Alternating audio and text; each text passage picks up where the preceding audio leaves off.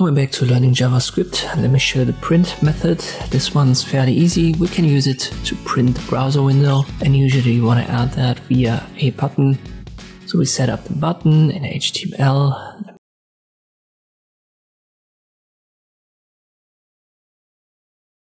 We add the type attribute and then the onClick.